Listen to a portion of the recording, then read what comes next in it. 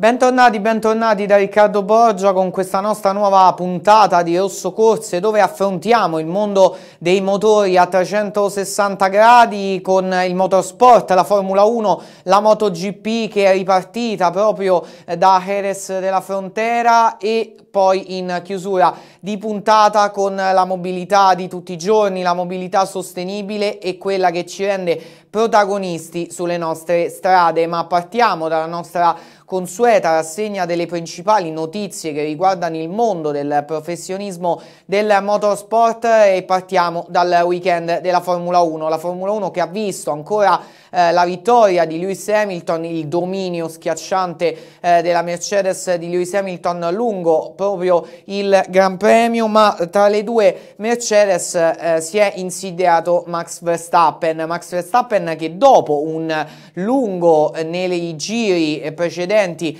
alla partenza e un danneggiamento della sua monoposto è comunque sceso in pista e comunque portato a casa un ottimo risultato, un secondo posto tra Valtteri Bottas e Lewis Hamilton che sa comunque di vittoria. Lewis Hamilton che porta a casa l'ottava vittoria della carriera su questo circuito. E però parliamo di non tanto le Mercedes e del dominio della casa tedesca, ma quanto delle Ferrari. Ancora problemi per le Ferrari e soprattutto per Charles Leclerc che ha comunque avuto problemi di assetto e di stabilità della propria monoposto. Infatti in un'ultima lotta con il futuro compagno di squadra della McLaren ha appunto dato la posizione al futuro compagno di squadra Carlos Sainz e terminato 11°, quindi fuori dalla lotta per quanto riguarda i punti. E male anche Sebastian Vettel, anche se in questa gara il tedesco comunque è migliorato in prestazione, ha chiuso quinto, ma comunque Ferrari in grave difficoltà soprattutto per quanto riguarda l'affidabilità e la velocità della monoposto. E per quanto riguarda sempre la Formula 1 parliamo di Toto Wolff che comunque è intervenuto sempre sul battibecco che c'è tra la Mercedes e la Ferrari. Lo scontro tra i due grandi marchi del circus era iniziato già l'anno passato con la querelle appunto riguardante il potente motore della rossa, con l'accordo maturato poi con la FIA che tanto ha fatto discutere. Il team principal Mattia Binotto ha poi avanzato dei dubbi in merito alla contestazione che alcune scuderie come Mercedes, Racing Point abbiano migliorato sensibilmente le loro prestazioni, e proprio su questo Toto Wolff che è intervenuto con parole dure. Esiste una regola chiara sulle power unit, ci sono stati dei chiarimenti cosa fosse permesso e cosa no. Lo scorso anno ci hanno portato quasi l'esaurimento delle risorse per sviluppare ed innovare in modo tale da essere competitivi in pista, e questo è il risultato. Credo che siamo stati in grado di fare uno step importante dal 2019 al 2020. Non comprendo perché alcune squadre non lo accettino. E sempre per quanto riguarda la Formula 1, e questa volta un ricordo, più che altro si torna a parlare di Michael Schumacher e lo fa un suo amico e insomma ex Ferrari, Jean Todt che è attuale numero 1 della FIA. Fa nuove rivelazioni appunto sull'ex pilota tedesco dopo avergli fatto visita di recente. Ho visto Michael sta combattendo, spero che in ogni modo sarà in grado di vederlo di nuovo, insomma, e tutti i tifosi di continuare a vederlo. Questo è ciò per lui ha lottato e la sua famiglia sta lavorando. So che appunto Lewis può battere il record di Michael come pilota più titolato della storia, tutti gli elementi ci sono, ma onestamente mi dispiacerebbe molto. Ricordo che nel 2000 ero sul podio a Suzuka con Michael dopo aver vinto il suo primo titolo con la Ferrari e gli ho detto che le nostre vite non sarebbero più state le stesse. e proprio su questo è intervenuto insomma il numero uno della FIA. E proseguiamo con le due ruote, con finalmente il mondiale di MotoGP che riparte da Jerez con non poche sorprese. La gara comunque si è sviluppata con molte sorprese dopo appunto le qualifiche, e Fabio Quartararo vince nella prima gara della stagione davanti a Maverick Viñales e un redivivo Andrea Dovizioso, che comunque porta a casa un ottimo risultato. Il podio Jerez riporta due Yamaha quindi in testa alla classifica, ma nel bene o nel male è sempre comunque Marc Marquez il protagonista del weekend, il campione del mondo della Honda. Da spettacolo, guida come un pazzo, esce dalla pista e quando è in testa percorre 400 metri nella ghiaia, rientra a fatica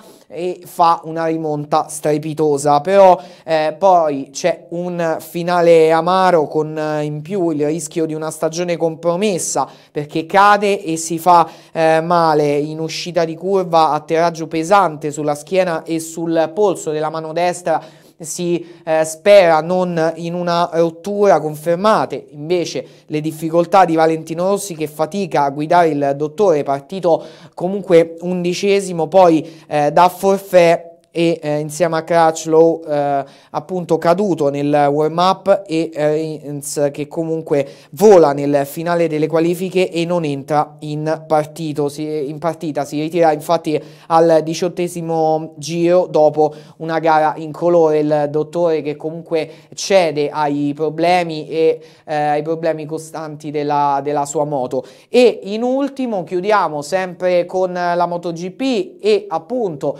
la buona prestazione di Dovizioso. So cosa voglio e pensare di andare veloce, non per il contratto ma comunque per il mio mondiale di quest'anno. Dovremmo essere più competitivi sulla velocità. Guardate Marquez, lascia stare che lui è molto bravo, ma sotto tutti i punti di vista vince da tanto, proprio per questo, perché è sempre veloce e sempre costante. Ma se guardi i suoi risultati dell'anno scorso, Mackel faceva, insomma, arrivava secondo. Quando hai quella velocità è una questione di essere solo bravo nel combattimento sotto la pioggia o in chissà quale altra condizione. Quindi attitudine di stima insomma per il pilota maiorchino da parte del pilota italiano, e un pilota italiano che comunque Dovizioso ha fatto una buona gara, ma comunque rimane sempre proiettato verso il prossimo Gran Premio per essere sempre competitivo. In chiusura di puntata, come di consueto, parliamo della mobilità di tutti i giorni, la mobilità che ci rende protagonisti sulle nostre strade. Parleremo della BMW M3, molta storia per sia il marchio sia per questo modello che ha portato la BMW sulla pista e sulle piste per quanto riguarda le macchine stradali, e della Jaguar F-Type, altro marchio d'eccellenza, della Jaguar F-Type P 300. E in chiusura parleremo della mobilità, appunto come detto elettrica, della mobilità sostenibile, una casa che sta sviluppando molti modelli e soprattutto sta appunto dedicando la produzione all'elettrico. È proprio la Opel Corsa, che presenta la nuova Opel Corsa elettrica e per proiettarsi anch'essa nel futuro. Noi con Rosso Corse ci vediamo come di consueto nell'appuntamento di domani. Un saluto da Riccardo Borgia, ecco a voi il contributo.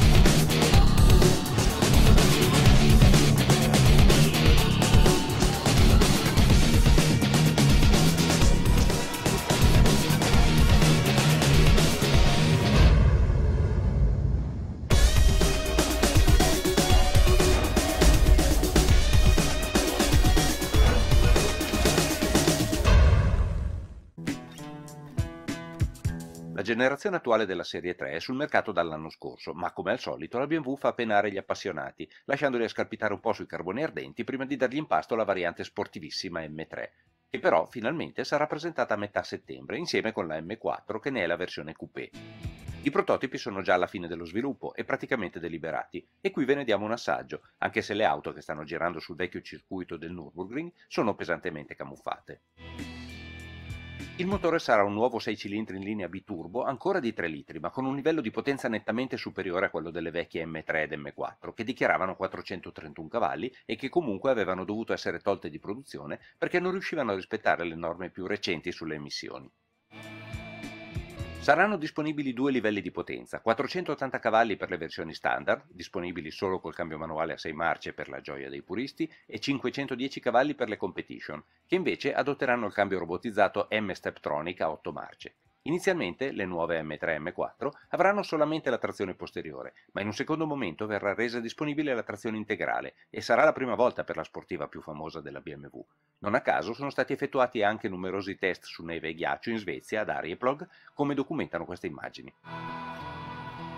Le nuove M3 ed M4 adotteranno comunque un sistema di trazione integrale MX Drive simile a quello delle M5 ed M8, che permetterà di scegliere tra varie soluzioni di ripartizione di coppia tra avantreno e retrotreno, con la possibilità, nel setup più estremo, di scaricare praticamente tutta la potenza sulle ruote posteriori, in modo da garantire il carattere che gli sportivi più integralisti si aspettano.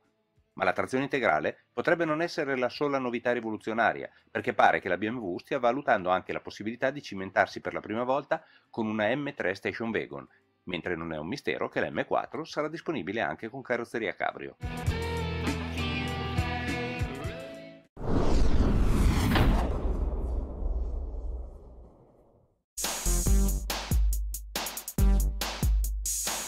La F-Type nasceva 7 anni fa con la missione di far rivivere i fasti della mitica E-Type degli anni 60, quella di Diabolic, tanto per intenderci, e le citazioni storiche nella linea non mancavano. Ora però sono cambiate molte cose e il restyling ha cancellato buona parte dei classicismi originali. Sono spariti i fari a goccia a favore di proiettori più sottili a LED, moderni e aggressivi anche se francamente un po' meno personali. La calandra è ingrandita e le luci posteriori sono più squadrate. Dentro poi è arrivata addirittura una strumentazione digitale configurabile in 5 diversi layout, realizzata su un display da 12,3 pollici, e l'impianto multimediale è stato rivisto e adeguato. A dire il vero manca un po' quell'atmosfera Old England che ci si aspetta da una Jaguar, ma nel complesso dentro la F-Type si sta molto bene, grazie soprattutto alla seduta bassa e distesa, che fascia ma non costringe e fa sentire tutt'uno con l'auto, come giusto su una Gran Turismo che si rispetti. Ma da una Jaguar ci si aspetta un prezzo inarrivabile quanto la sua immagine, e invece non è esattamente così. Certo, non ci si porta a casa un F-Type con una manciata di spiccioli, ma possono bastare, si fa per dire, le cifre necessarie per una coupé o una Spider tedesche, come se ne vedono in giro parecchie. Alla base della gamma, infatti, ci sono le versioni equipaggiate con un 2 litri 4 cilindri turbo da 300 cavalli, con prezzi che partono da poco sopra i 66.000 euro per la coupé e poco oltre i 73.000 euro per la Roadster. A queste cifre ovviamente non aspettatevi un allestimento faraonico da auto di rappresentanza di Buckingham Palace, ma c'è comunque quello che serve su una Jaguar degna del nome che porta. Chi ha una cultura storica di un certo spessore sa che il motore Jaguar per eccellenza è il 6 cilindri, ma questo 4 cilindri si fa apprezzare moltissimo perché oltre alla potenza notevole ha anche una gran coppia disponibile già a 1500 giri. Tutto viene ottimizzato dal cambio automatico a 8 marce e il risultato finale è un comportamento sportivo ma non estremo, che permette a questa F-Type di essere velocissima ma anche tutta da godere a lungo raggio.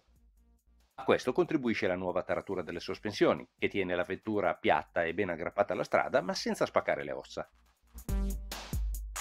In ogni caso basta mettere il selettore delle modalità di guida sulla posizione sportiva per avere in cambio una gran bella grinta e una voce assolutamente pregevole, e tirando si avverte anche il miglioramento dello sterzo che ha guadagnato in velocità e precisione, ma sente anche meno di prima le irregolarità della strada. Naturalmente, siccome l'appetito viene mangiando, potete anche decidere di salire sul gradino successivo, costituito dall'8 cilindri da 450 o addirittura 575 cavalli, ma in questo caso si comincia a ragionare dai 100.000 euro in su, e vi garantisco che la differenza non è così mostruosa come l'aumento di prezzo.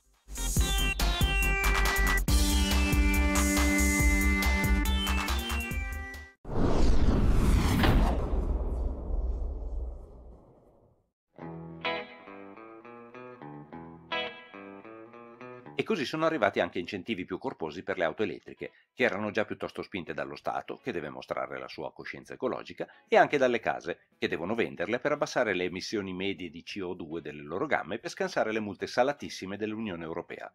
E tutto sommato, in questo stato di cose, adesso può valere davvero la pena di pensare di viaggiare a batterie. Torniamo ad esempio sulla corsa E, cioè la novità più recente del settore. Quando ne abbiamo parlato poche settimane fa, già emergeva un quadro economico interessante. Ora, con le nuove regole, si beneficia di un aiuto statale di 8.000 euro con rottamazione di una vettura Euro 0, 1, 2 o 3. In più, per quanto detto sopra, la Opel ha tutta la sua convenienza a mettere altri 5.000 euro di tasca propria. Non solo, sconta anche gli eventuali optional del 50%. Così la corsa elettrica nell'allestimento Entry Level Edition, anziché 30.300 euro, che in effetti non sono pochi per una compatta, la si paga a 18.300 euro. Senza una vecchietta da pensionare definitivamente, invece, lo sconto globale scende a 8.500 euro, quindi la si paga a 21.800 euro, che rimane un prezzo intrigante per un'auto ben accessoriata. Climatizzatore, radio digitale e alcuni ADAS interessanti come il riconoscimento dei segnali stradali, il rilevatore di stanchezza del conducente, la frenata automatica d'emergenza e l'assistente al mantenimento della corsia. Volete metterci i cerchi in lega, il tetto nero e i vetri oscurati come sull'auto della nostra prova e magari anche i sensori di parcheggio posteriori che fanno sempre comodo?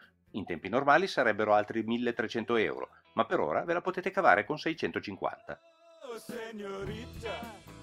Come va la corsa E poi ve l'abbiamo già raccontato. La Opel dichiara un'autonomia di 337 km con un pieno e dopo averla provata diciamo pure che 250 km veri sono a portata di mano anche in condizioni gravose. Ad esempio, l'uso indiscriminato del climatizzatore provoca un consumo superiore, ma basta spegnerlo quando non è indispensabile e immediatamente si guadagna autonomia. In ogni caso, per la maggior parte degli utenti, sarebbe sufficiente un pieno ogni 4-5 giorni, ammesso che si voglia arrivare a vedere la spia della riserva. In caso contrario, con un rabbocco ogni volta che se ne ha la possibilità, quando ad esempio si va al supermercato a fare la spesa, si evita di dover lasciare in carica l'auto per tempi lunghi. E sono ormai tante le colonnine disponibili, anche se non sempre funzionano alla massima velocità promessa. Comunque è possibile anche una ricarica casalinga, tenendo però presente che allacciandosi a una presa normale occorre circa un'ora per guadagnare 12 km di autonomia. Su strada, anche nella modalità Eco, con la quale si sfruttano 82 dei 136 cavalli disponibili e che consente il massimo risparmio di energia, ci si muove disinvoltamente. Solo l'accelerazione è un po' attenuata, mentre la velocità massima è comunque raggiungibile, mentre nel settaggio sportivo si hanno una brillantezza sportiva e un divertimento insospettabili. Tanto è vero che la riconsegna della nostra corsa E è stato un momento piuttosto triste. Chiama la polizia!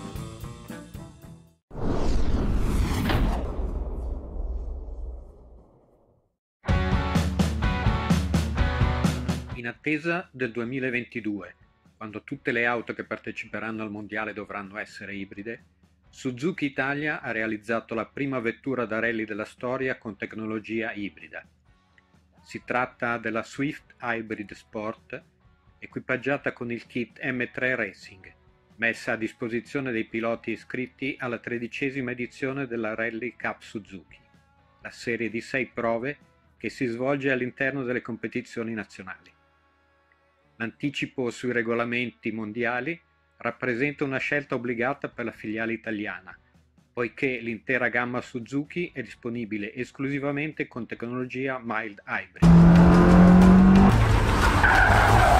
La strategia ibrida di Suzuki è iniziata ormai 4 anni fa, quando la parola ibrido nel mercato automobilistico italiano non era la parola magica che tutti i clienti cercavano. Allora Suzuki lanciò Baleno nel 2016 e da quel momento incominciò a lanciare tutta una serie di motorizzazioni ibride su tutta la gamma per arrivare prima ad affiancare le motorizzazioni benzine, per poi oggi offrire esclusivamente questo tipo di alimentazione.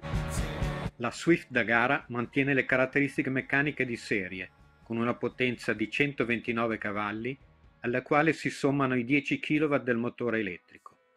Tuttavia, le differenze in termini di prestazioni in prova speciale rispetto all'auto del 2019 sono notevoli.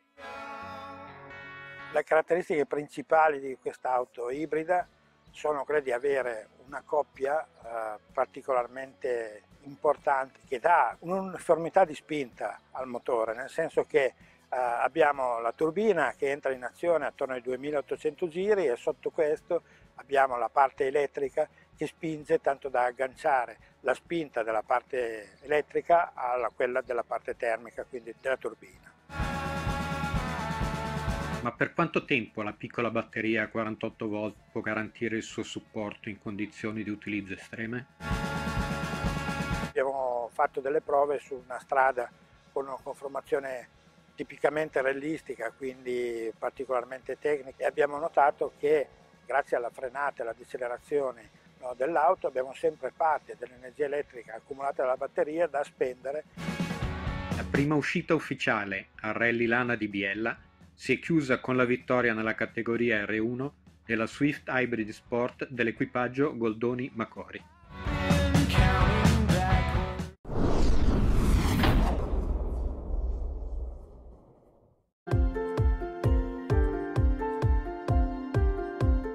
A volte si può fare business prendendo in considerazione idee messe da parte. È il caso della Grenadier 4x4 tutta nuova che ricorda però parecchio le vecchie Land Rover.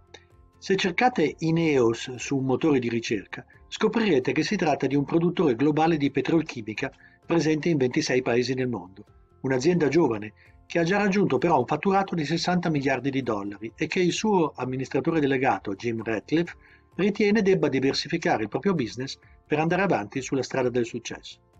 Così è nata la Ineos Automotive, che ha subito individuato in un moderno e funzionale 4x4 basato su criteri di semplicità e robustezza il primo prodotto da mettere sul mercato.